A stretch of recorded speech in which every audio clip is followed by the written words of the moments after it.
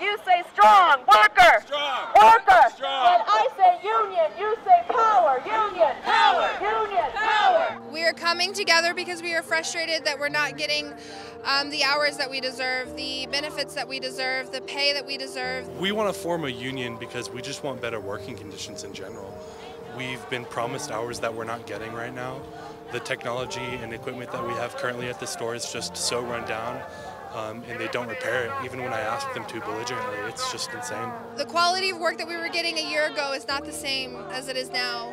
I feel like they've washed their hands and they're just letting us burn and run a floor that we can't run. We work in a high-stress environment. We also have some safety and security issues just here on Colfax. I think that we all deserve a nice environment and that we should be respected within our workplace. Our current one, it's got a lot of intimidation and a lot of anxiety. I feel like I'm in a pressure tank and one false move could really get me out the door.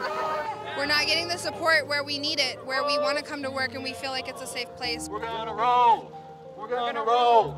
We're gonna roll the union on. It's really nice seeing the amount of support we're getting currently. I knew we were going to have a couple of people from the Starbucks Workers United Union coming out, but I didn't realize so many people were connected to them, so it's really nice seeing everybody. The union's coming out, it provides support. We were really worried and anxiety-ridden that we were just going to walk off to like an empty floor, empty parking lot.